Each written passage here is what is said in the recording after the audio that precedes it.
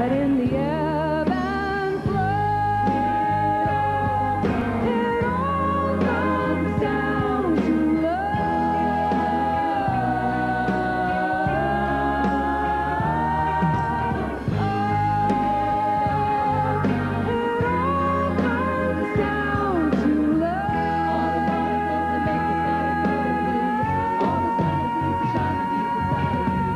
to everyone coming together in that way has given me such strength. The clock chimes, the baby cries. I turn around and he's 6 feet high. And as I let him go and watch him fly, I know it all comes down to light the candles and I'll cut the cake. I'll make a wish for every heart that breaks. Sweet forgiveness never made a mistake. You know it all comes down to. I got down here, I met with Lieutenant Owen McCaffrey from New York City SU. We had to climb out in the middle of the plaza, underneath, about 30 yards underneath the debris field, into a hole that was on fire underneath. It was on fire on the other side. Unbeknownst to me, I was working alongside this one officer for a couple hours, this girl Tracy Ricker, and she just was such an inspiration to me, and I really admire her for the job she did that night.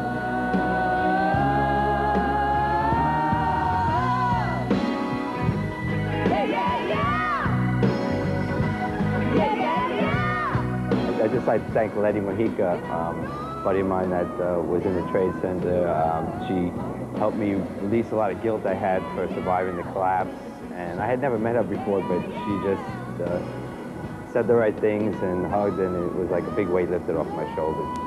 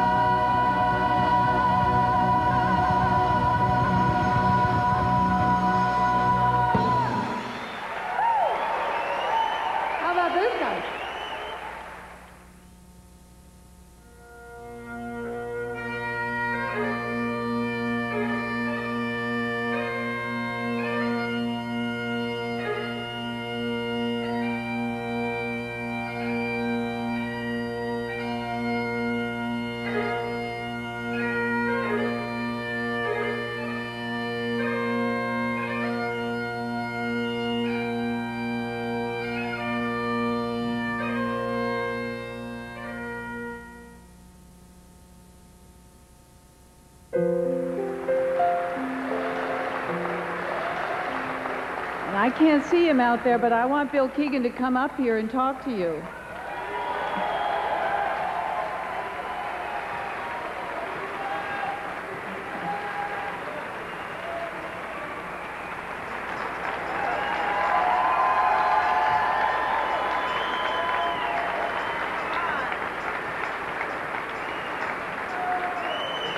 I'm you. I am you. I'm embarrassed.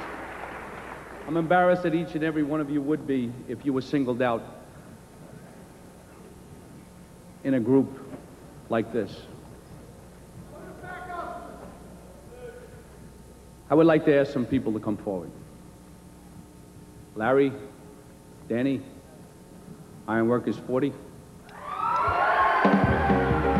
John Ryan, Ed Segali, are you here from Tully? Ed Segali, Chief Harton, Chief Werner, Kevin Murphy, Kevin Devlin, please.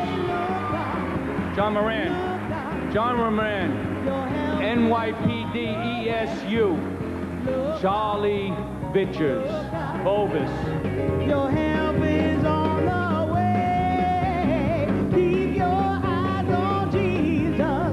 Your help is on the way. Look up. Rosie, EMS. Carlos Lopez, EMS.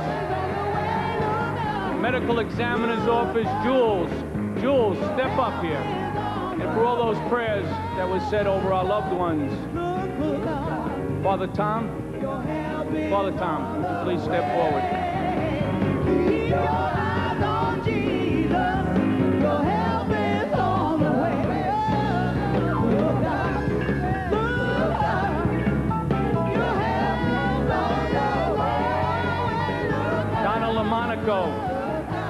Monica, would you step forward, please?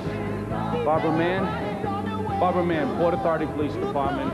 Caroline Hennessy from the PVA, who has worked with the families, and I'd like her to step forward. Where's Bobby Gray and Martin Riley? London Allen from the World Trade Center 911. Would you step up and give us a hand? Just give me time, you know. You'll hear the flower will go. I want everybody to see these people.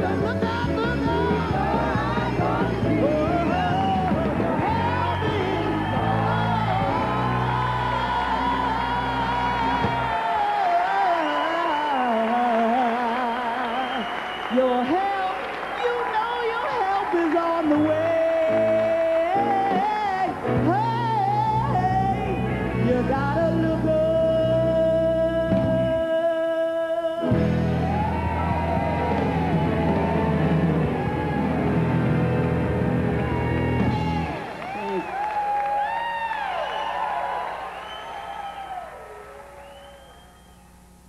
I want you to ask these people if there's a hero here. No, they're not. There are no heroes here. And we want you to know that. If I say anything to you tonight, we are not heroes. The heroes are those 2,823 people who went to work that day and sacrificed their lives to live the American dream as we know it.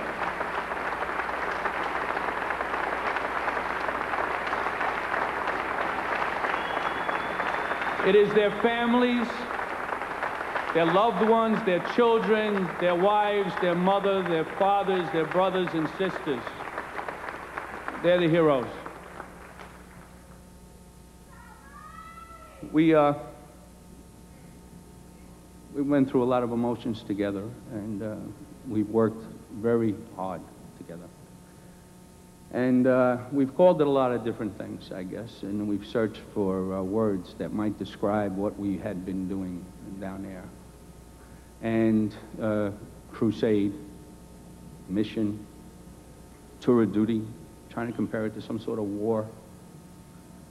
But I recently read a sermon that was given by Philippa Turner, who was a chaplain who had given many blessings down at Ground Zero, and everybody who worked down there would know her. She's a little bit of a thing. But she had defined vocation, and the definition of vocation was when one's a place where your deepest desires meet the world's deepest needs.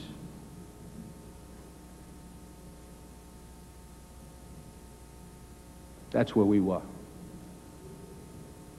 It was our deepest desire to rescue every single person. And that transitioned into the reality that we needed to recover every single person. And those were the goals we set. And those were the goals we aspired to. And every single person here did everything they could to meet that goal.